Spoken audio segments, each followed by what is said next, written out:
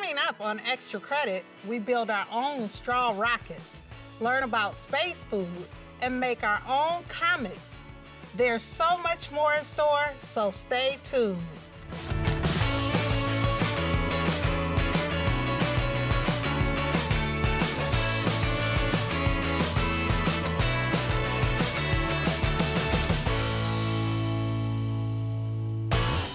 Hi there, I'm Mrs. Pizzo, and I'm so happy you're here.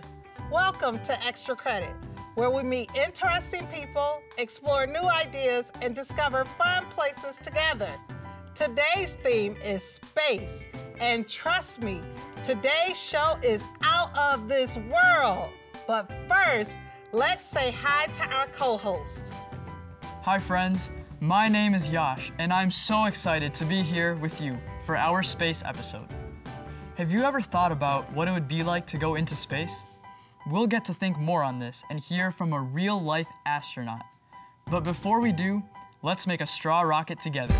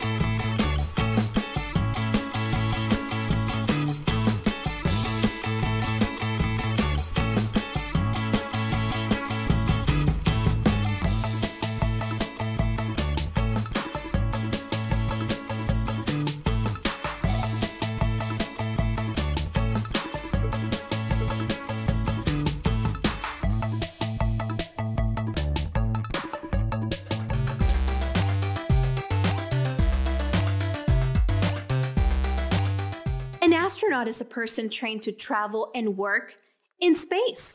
The International Space Station, where astronauts currently work while in space, is 356 feet across and 290 feet long and weighs approximately 940,000 pounds. To become an astronaut, applicants must first be selected for the Astronaut Candidate Program. Among the eligibility requirements for program selection are U.S. citizenship, at least a bachelor's degree in biological science, computer science, engineering, mathematics, or physical science, and at least 1,000 hours or 3 years of experience in piloting a jet aircraft. Astronauts trained to prepare for space travel and life aboard the ISS plan and conduct scientific experiments that need to be performed in a microgravity environment and speak to the public about their experience in space. Astronauts need to have mechanical skills, math skills, and teamwork. Being an astronaut is rewarding in so many ways. Being on a mission is very exciting. There are a lot of things that you enjoy on many different levels. One of them is just the experience of being in space, which is so different than being on Earth. One's obviously the opportunity to see the Earth from space, which is something astronauts never get tired of. Space exploration is such a huge part of our country's history, our world history. And to have been a part of history in whatever capacity, big or small, I think has been one of the most rewarding parts of this job. Everything we've learned in NASA will be a benefit to the commercial industry and the private industry. We've laid the groundwork. We've laid the foundation. We've gained a lot of information that can be helpful to the success of our commercial industry. And I look forward to NASA moving into our next phase of doing deeper space exploration. Space exploration is about exploring and really pursuing and touching the edge of our knowledge and our capabilities. And we need people from all sorts of walks of life to bring in their experiences to really make the best solutions that we can. I am an astronaut here at Johnson Space Center. Space exploration is such a huge part of our country's history, our world history, and to have been a part of history in whatever capacity, big or small, I think has been one of the most rewarding parts of this job.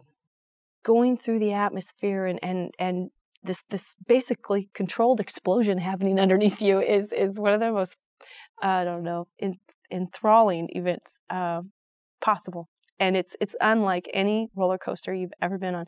A roller coaster's momentary compared to a launch. I mean, there you feel like G-forces that last for maybe 5 seconds or so. But this is 8.5 minutes long until you get to orbit. And then you've got the whole floating thing to look forward to.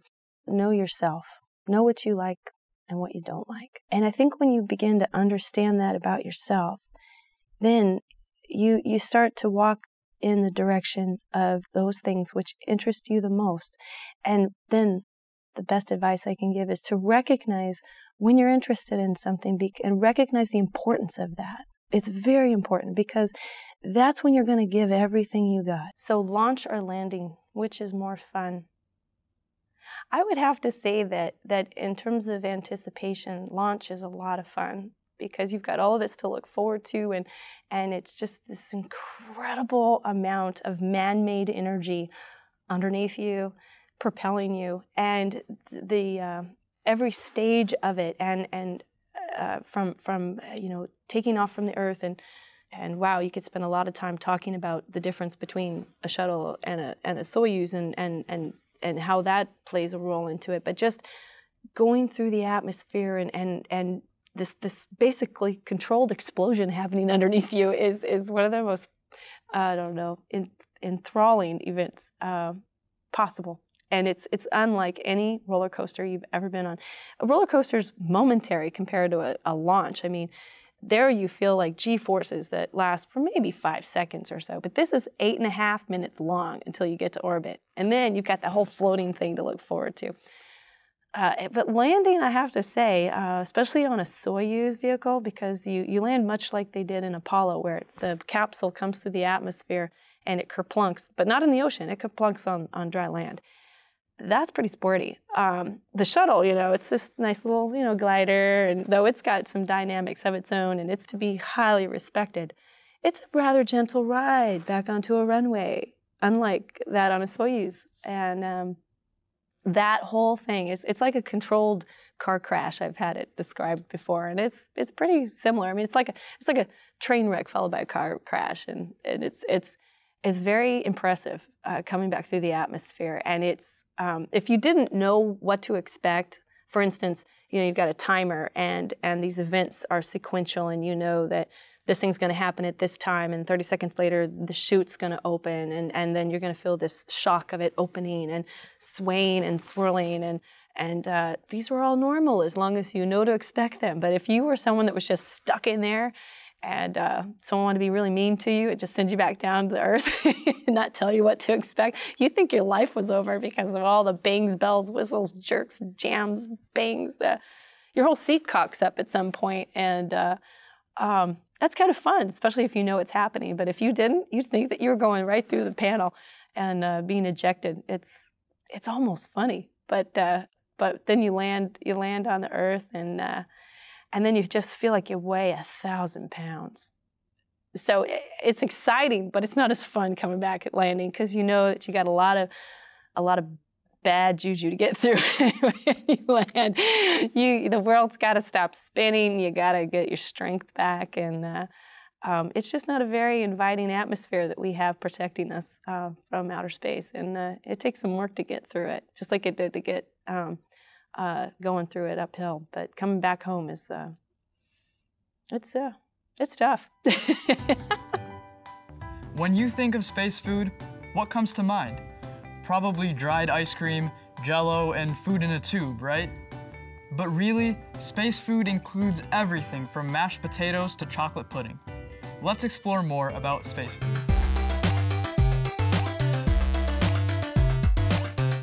You want the cold, hard truth. Astronauts don't really eat the chocolate, vanilla, and strawberry freeze-dried stuff we call ice cream. Oh, found in every science museum gift shop.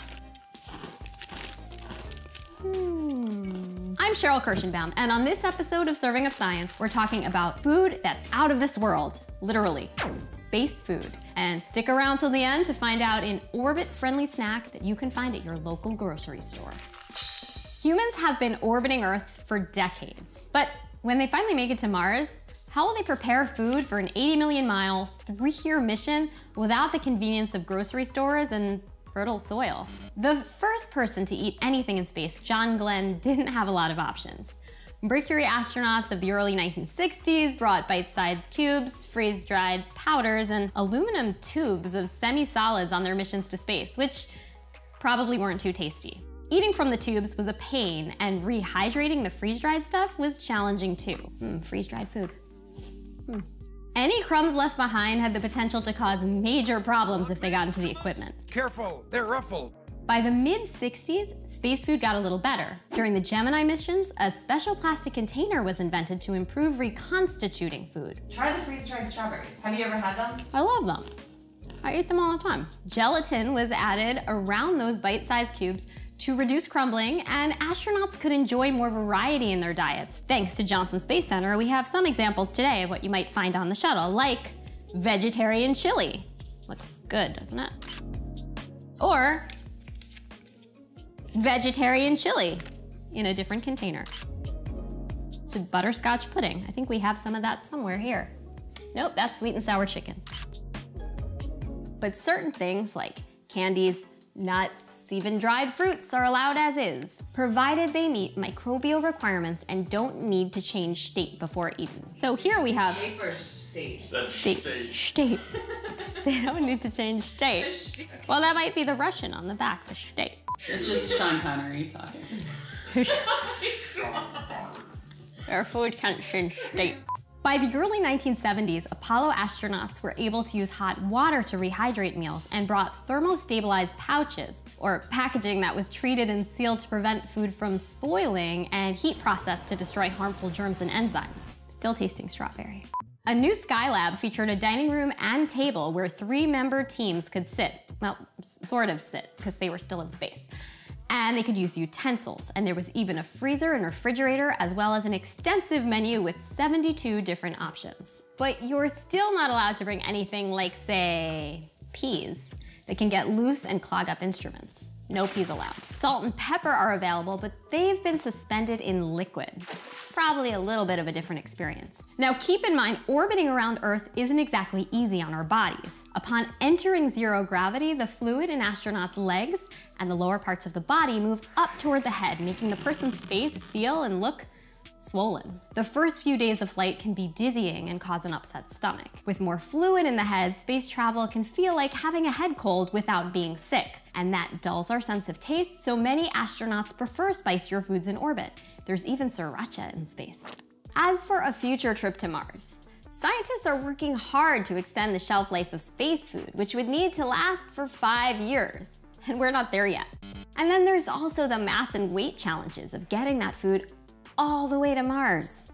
We don't have a Mars planet, but you get the idea. The average distance between Earth and the International Space Station is 240 miles, or close to 400 kilometers. At that distance, we resupply the space station every 3 months with food that needs to be shelf-stable for a year and a half. Mars is much further away, varying between 33.9 million and 250 million miles from Earth. And I hope we show what that is in kilometers somewhere in this clip. Sending food and other supplies to a team out there would take more than 26 months, assuming all goes according to plan. And that means food delivery to Mars is really complicated. I'm just gonna keep snacking. But there is a good deal of exciting research happening to address those challenges, including farming experiments in space. I colonized Mars. Astronauts are now growing lettuce using blue, red, and green light-emitting diodes, or LEDs. The ice cream is making my mouth feel weird. The lettuce only actually needs the reds and blues, but 5% of the LEDs are green because those make lettuce look more appetizing to eat. And that means NASA scientists aren't just thinking about taste and nutrition, they're also thinking about psychology of food choices. Spacewalks.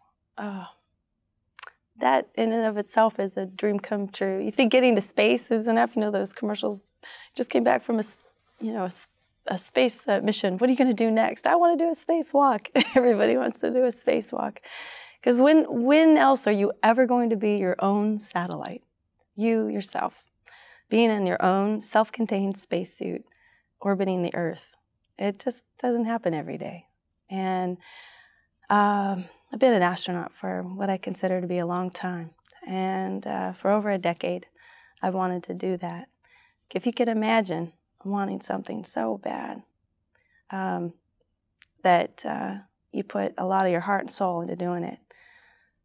And then the moment comes, and there you are getting dressed. I mean, everything. It's not just the going outside and experiencing the vacuum of space and seeing the Earth through nothing but a visor.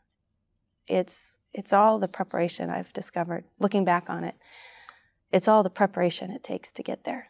Even when I was inside the space station and I was preparing for my spacewalk, for me and my partner, doing simple things like putting my suit together, charging batteries, putting together my workstation, which holds all my tools, the very simplest things, even getting ready my underwear, my underclothes, all was a part of the experience because I knew I was going to go out there and fulfill this dream. And it wasn't just going out there and walking in space. I was actually going to do a job.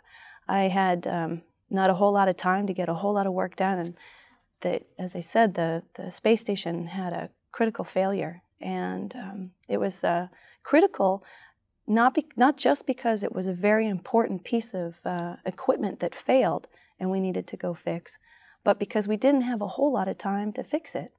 It really mattered that we got this done timely and quickly. And so I went out there not just to do a spacewalk, but to do a job. And I can't tell you how meaningful that is to attach your dream to something that important, where it becomes not just important to you, but important to a lot of people. So, like I said, there's a lot that goes into doing a spacewalk. But once you're out there, it's some parts of it are scary, the unknown. Scary. What do I mean by that? It means that you have all this anticipation. The hatch is about to open. You're in this cumbersome white suit that is full of air. And every time you move your arm, whether it's out or in, even your little finger, when you bend it, you're bending against pressure, and it's really hard. You've got to have a lot of strength. You've got to have a fair amount of coordination. And you learn all this in training, but you're sure hoping that the moment that you need it, that it all comes to work for you. And so just getting yourself out of the crew lock where you entered at atmosphere and all the air got pumped away and you're about to introduce yourself to the vacuum of space where there is no air, all of that comes with such anticipation that you haven't even begun the 8 hours of work that you're about to do outside. But then on my first spacewalk, we opened up the hatch and the sun had already set. So what was beneath me? Not a brightly blue, glowing, plump planet, but a sheet of darkness. There was nothing. I couldn't even make out lights on the Earth. So it felt like I was in the middle of outer space for sure. But once I got outside of the hatch and I could look around at the structure that surrounded me, called the International Space Station, it was pretty comforting because I had been training for so long in the environment at our training facility. It's a pool with a space station mock-up underwater, and it's very, very lifelike. It's very, very similar to what we have in space. It's just minus the big plump Earth beneath you. But walking out there was a comfort to see that. Amidst all of this strangeness that you just, only parts of it can you simulate on the ground. So you're experiencing all of this together at once. And when it's your first spacewalk, it's a lot to take in. But then mission control starts to talk to you and tell you what they need you to do first, and you just get right back down to Earth and start doing the job you've been trained to do. And it's only in those moments where there's a brief break in the communication, or mission control is asking you to wait and stand by, that you have a moment where you can actually look off to the side, out your visor, and see that Earth going by, and it just takes your breath away. And then you see your feet dangling there, and there's the Earth in the background, and it just kind of freaks you out a little bit that, wow, I am floating above the world. And not only am I floating above the world at 250 miles above the surface, but I also am traveling at Mach 25, 17,500 miles per hour, with nothing but a little leash attaching me to the space station. All sorts of fascinating thoughts go through your head, and especially if the sun is coming up, after the Earth has just had this eerie blackness come over it, and then the sun comes up. And when the sun comes up, it comes up so fast and furious, and the colors change. It's incredible. It's miraculous, the colors. It goes from this eerie black and dark blue to pinks and yellows and oranges, and they just shimmer, and then you have this sun beating down on you greater than any sun ray you've ever experienced on Earth. And then the space station lights up, and it's incredible. And then Mission Control starts talking to you and tells you they need you to do the next thing. That totally breaks your reverie, and that's kind of what a spacewalk is like. Welcome, fitness friends, to InPACT at Home, where we practice interrupting prolonged sitting with activity. I'm Samantha Weinsweiss, and I'm here to help you get moving for the next 8 minutes. You'll be surprised at what these moments of movement can do for you and the rest of your family, so you can stay active and healthy at home. So go ahead, get up, and let's start moving. For this movement activity, we're going to be playing rock, paper, scissors, show. So just like the game, rock is rock, paper is flat, scissors is scissors. So here's how it works. We're gonna go rock, paper, scissors, and on show, you're going to pick one, and I will show you what I have picked. So if I pick scissors and you picked rock, you won. So if you are a winner, you do jumping jacks for 30 seconds. For our jumping jacks, we want nice big stars. Everything out, everything together, as fast as you want to go. If you lose, so I was scissors and you were paper, then you would do burpees or a modified burpee for 30 seconds. So let's start with the full burpee. Hands down, jump it back, push up, jump it in, jump it up. If that's a little too hard for you, we'll try it modified. We'll walk the burpee. Hands down, step it back instead of jumping, push up if you can, if not, no worries. Step it back up, little jump, and we're good. If you tie me, like we both picked scissors, then we would do flutter kicks. So for our flutter kicks, we lay down on the ground. We want our feet out, toes pointed, hands wherever they feel comfy for you. And we're just going to lift our feet off the ground and flutter. Nice straight legs. Watch out for those bicycles. We want long pointed legs and toes. All right, friends, I think you're ready. Let's do this. Okay, so here we go. Rock, paper, scissors, show. Oh man, I'm scissors, so if you were rock, you have jumping jacks. If you were paper, you have burpees, and if you were scissors, you're going to do flutter kicks. I'll do them with you. Ready? 30 seconds. 3, 2, 1, go.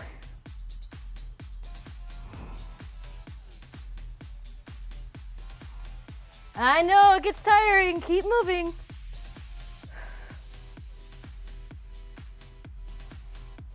We're almost there. Keep going, friends. Keep going. Working on those fitness. Win, lose, or tie. Lots of fitness fun.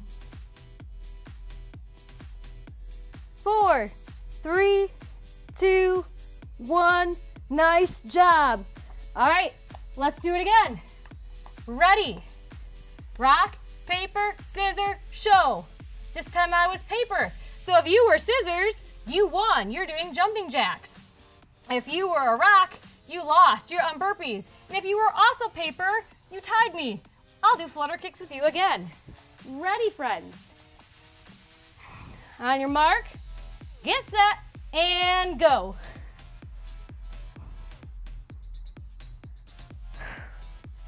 Some of you are doing awesome jobs with your fitness. I like it. Some of you are very good guessers. Keep working, friends.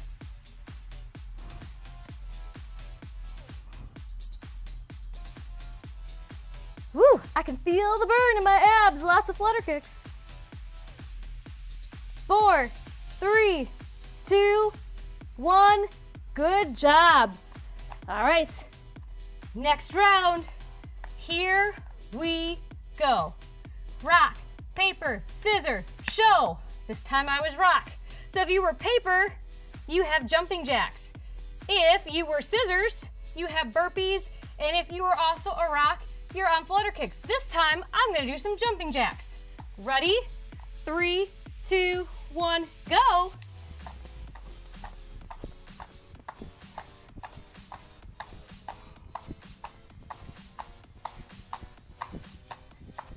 Keep those movements going. Don't forget to breathe, friends. Nice job.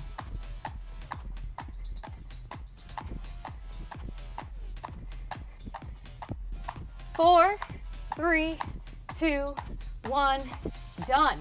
All right, let's do it again. Ready?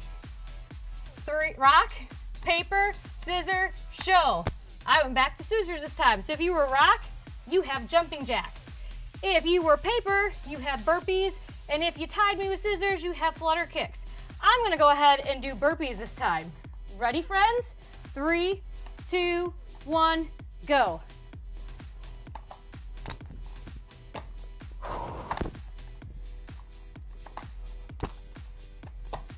Woo!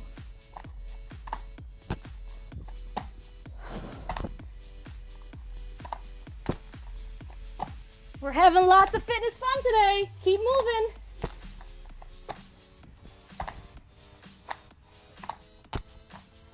Four, 3, 2, 1. Woo! We are done with that one. Ready, friends? Here we go. Rock, paper, scissors, show. Oh, I went with scissors again. So if you were rock, you have jumping jacks. If you were paper, you have burpees, and if you were scissors, you're on flutters. I'm gonna go back to jumping jacks. Ready, friends? 3, 2, 1, go.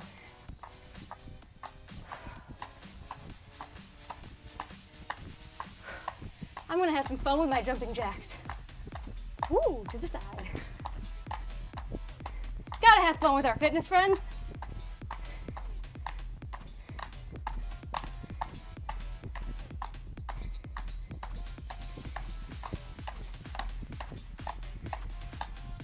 Four, 3, 2, 1, done. All right, fitness friends, here we go. Ready? Rock, paper, scissors, show. I was paper. So if you were scissors, you won. You have jumping jacks.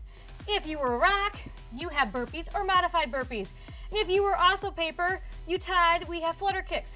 I'm gonna go back to burpees again. Ready, friends? 3, 2, 1, go. Remember, if you need to modify your movements, do it.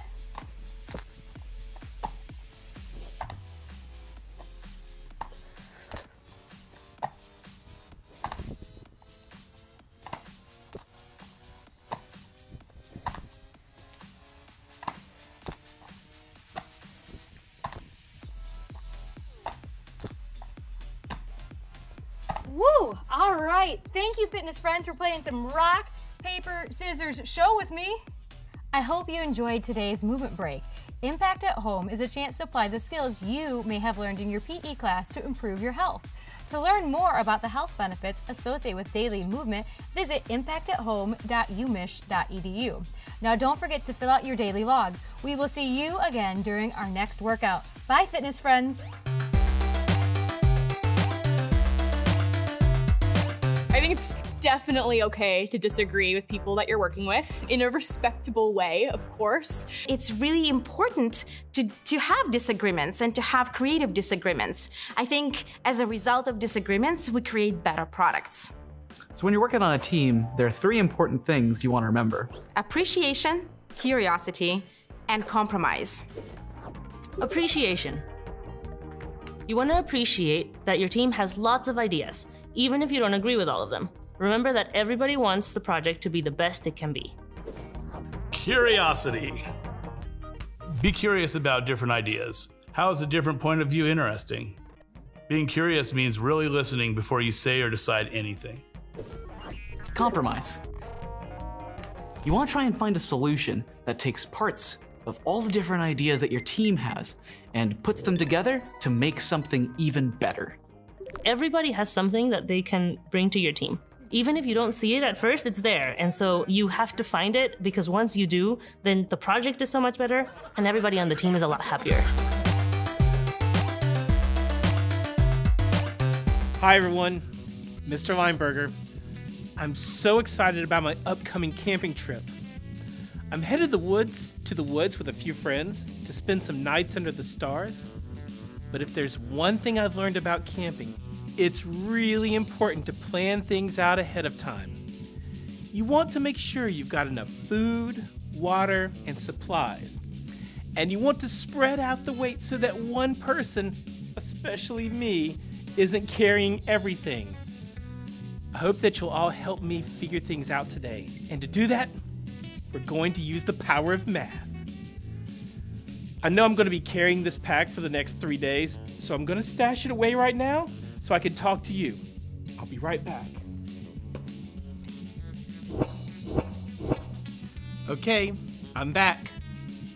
So let's start thinking about this by starting with one of the big items, food. Since we're camping for 3 days, we have to bring a good bit of food. There are 5 of us going on this trip. If you can imagine all our food in one big pile, we will eat 1/3 of the food each day. So 1/3 plus 1/3 plus 1/3, that equals 1. So by the end of the 3rd day, we will have eaten all the food. But how much food should each person eat each day? I could think of the problem in this way. I'll draw 3 rectangles to represent the food. Each rectangle then is 1/3 of the total food, or how much we'll eat in a day. The question is, how much of the total food will each person have in a day? Really, if you want to put this in math terms, the question is, what is 1/3 divided by 5? Since each day has to be divided into 5 parts, I'll separate the rectangles into 5 sections. 1, 2, 3, 4, 5. There. Now I'll do the same for the other 2 rectangles. How many total parts are there? Let's count them. 5 in this rectangle, plus 5 more, plus the other 5, that's 15 total parts. So, how much does one person eat in a day? 1/15 of the total food. Knowing this is really going to help us pack. I'll take all the food, divide it into 15 bundles, and each person will take 1 bundle per day. Since we're going to camp for 3 days, each person will take 3 bundles, or 3/15 of the food. We figured that out. Let's try another one. While we're on this trip, we plan to make some little braided keychains made of cord. I brought 7 meters of cord, and each keychain will take 1/2 of a meter to make.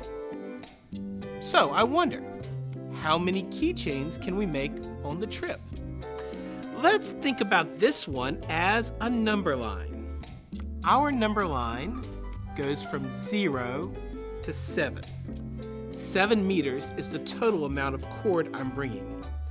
The math problem here is 7 divided by 1/2, because I need to know how many halves it takes to make 7 meters. To do this, I'll count in increments of 1/2. Each time I count, that's another keychain I can make.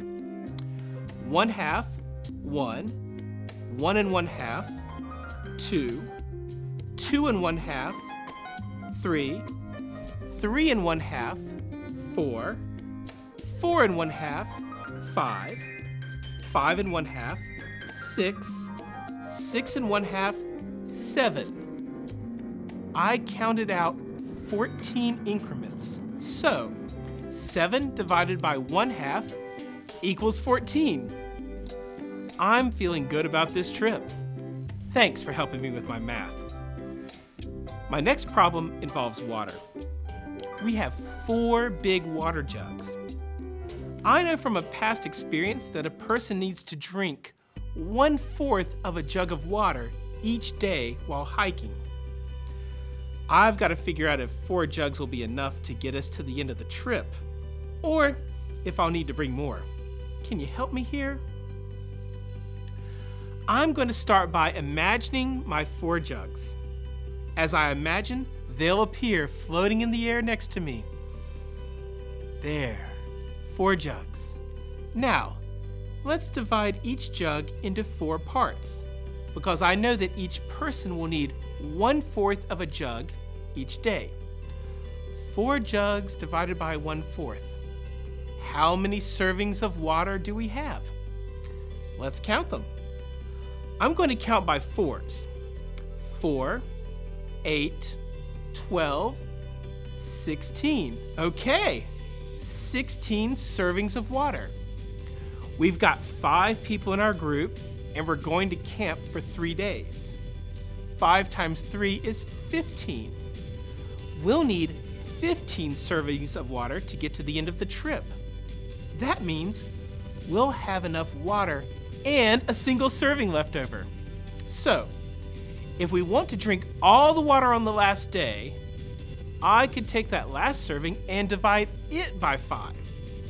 I'll represent it as 1 divided by 5, or 1/5.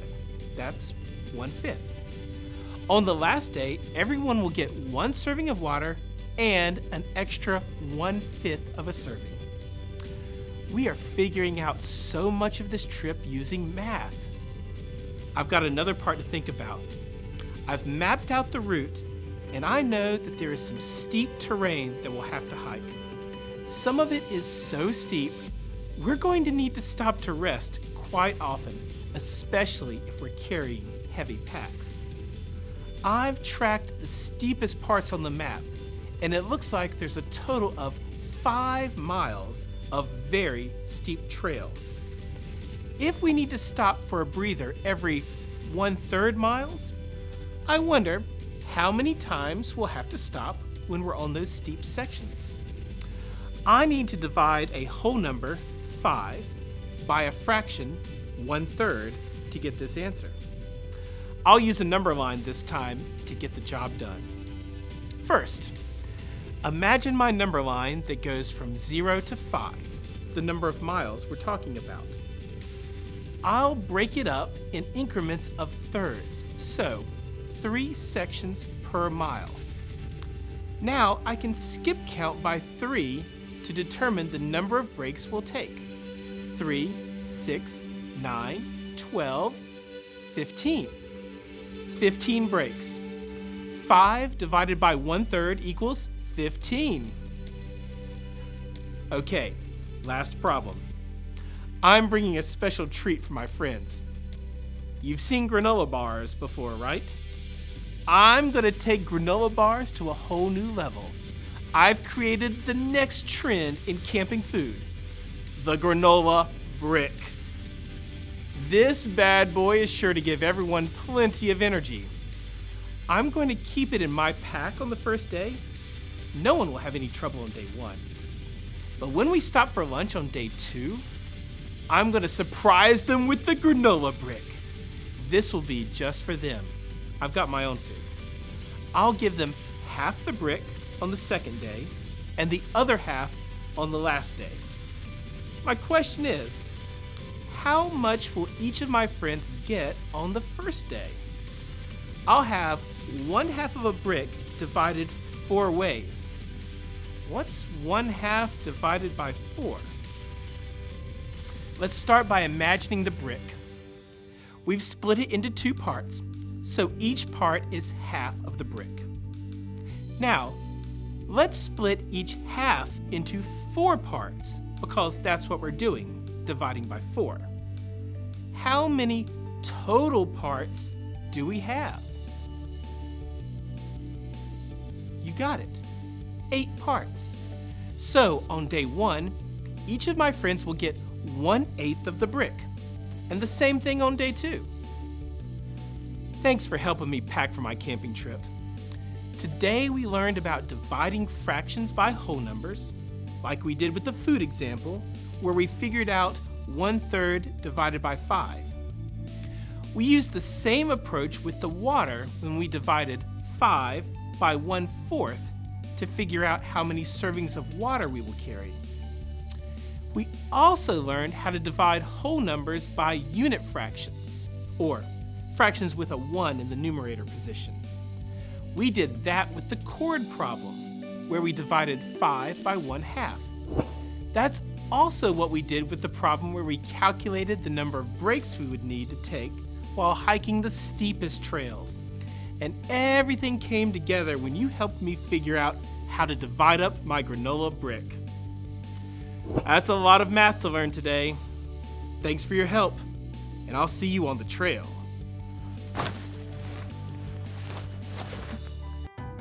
Well, friends, I heard that we have another member from the Dr. Bloch family empire demanding some brilliant writing from us. Let's find out more about our new challenge, which involves creating comics.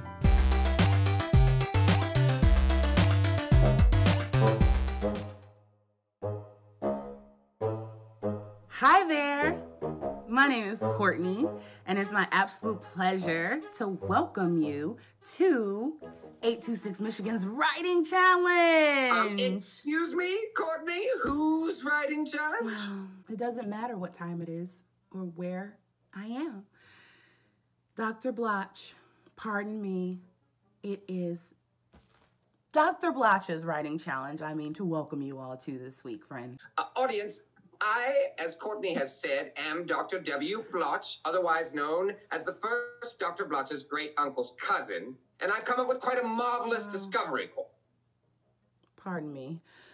What exactly have you discovered, Dr. Bloch? Thanks for asking. Now, Courtney, have you ever heard of this thing? How do you say it? Comics? Oh, yes. I actually love comics. I've got a ton over here. You just say beside that like me. the medium is so common, Courtney. So anyway, I was reading the Antarctica Times newspaper yesterday morning with a piping hot cup of earwax tea. I decided that since I'll be living down here in my Antarctica mansion for a while, social distancing and all that, I might as well stay up on the local news. You know, local interest stories, weather reports, penguin sightings, and all that. So I subscribed to the newspaper. And do you know what they had on the 3rd page? You know, this is a wild guess, That's but precisely I would say right. Comics. I've never seen such a thing before. I have PhDs in 7 different subjects, so I've seen quite a lot of things in this world, but I've never before seen pictures and writing come together to tell a story in this way. You know what, Courtney? I want to read more of these. They're more delightful than an anchovy pocket lint and Brussels sprout smoothie.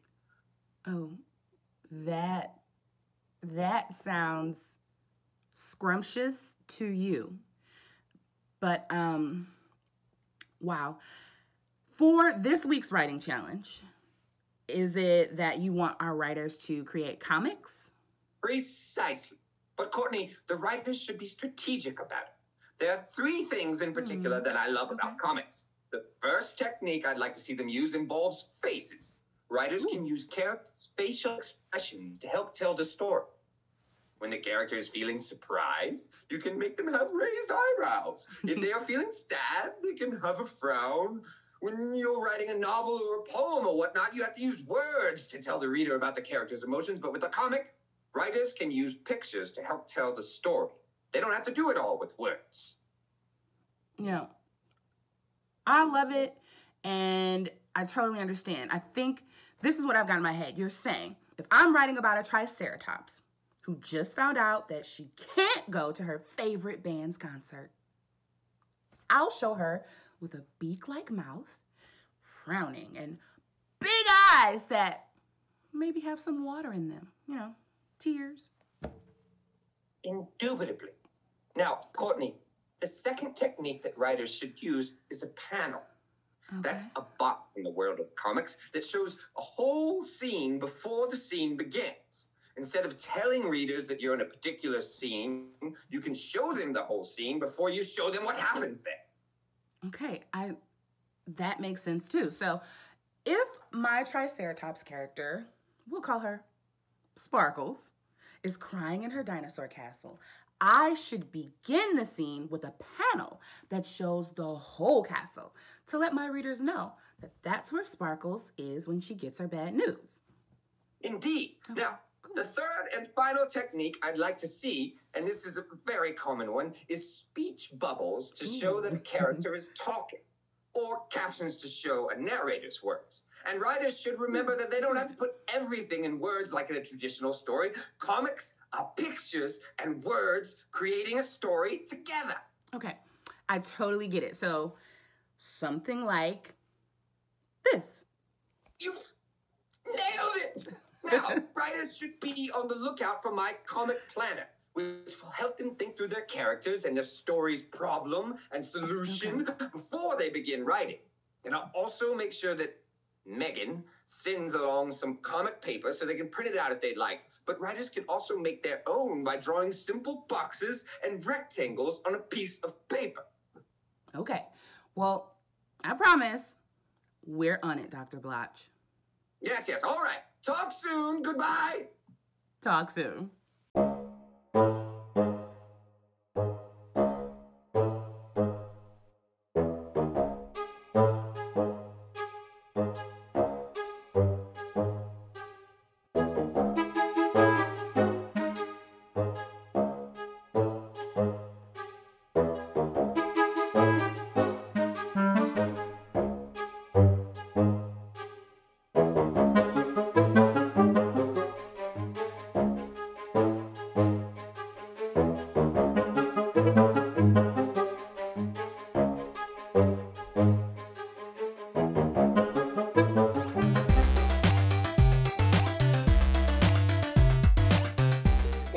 About how to make sugar cookies that look like the sun. First, you mix a 1/4 cup of softened butter with a 1/4 cup of sugar. The butter should be soft so it will mix well. It was hard to keep everything in the bowl. Once it's mixed into sugary lumps, you can add 1 egg, 1/2 teaspoon of vanilla extract, and then mix it again. I had to keep pushing it down the sides of the bowl with the spatula. Next, you add 1 1/4 cups of flour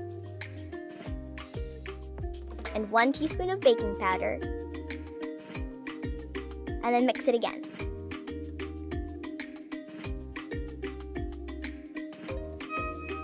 It took a long time to push the mix into a ball. I started with a spoon and then used my hands. Finally, it felt like dough. Spread some flour on a pastry cloth or on the counter if you don't have one. And then get some flour on both sides of the dough and flatten it a little. Roll it out flat, go in both directions and stop when it's about as thick as a pencil. Then cut it out into sun shapes. We tried 2 different ones. You can even use an empty jar to make circles.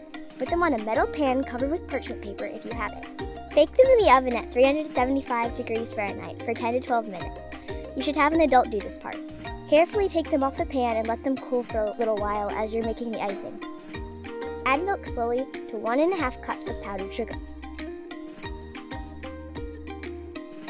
Keep adding and mixing until it starts to feel a little runny. It goes fast at the end, so be careful. Divide into 2 bowls. To make yellow frosting, add 3 drops of yellow food coloring. To make orange, use 2 drops of yellow and 1 drop of red. Spread the yellow on first.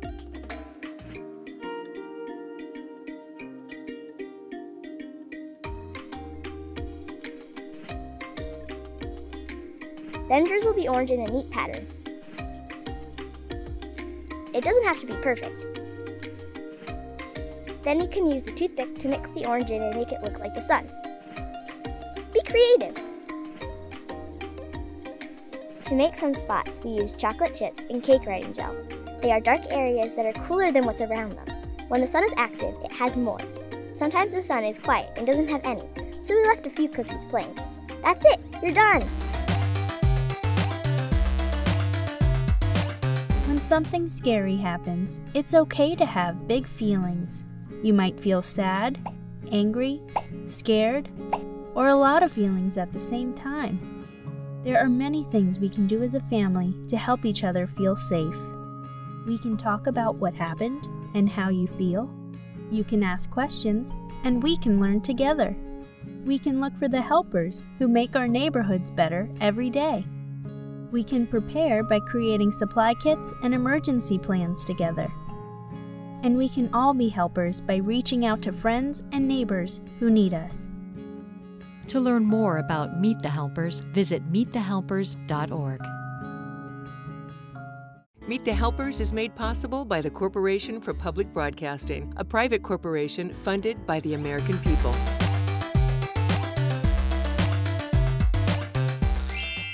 Working with cosmonauts has to be one of the most challenging yet rewarding parts of being an astronaut training for a mission on board the space station.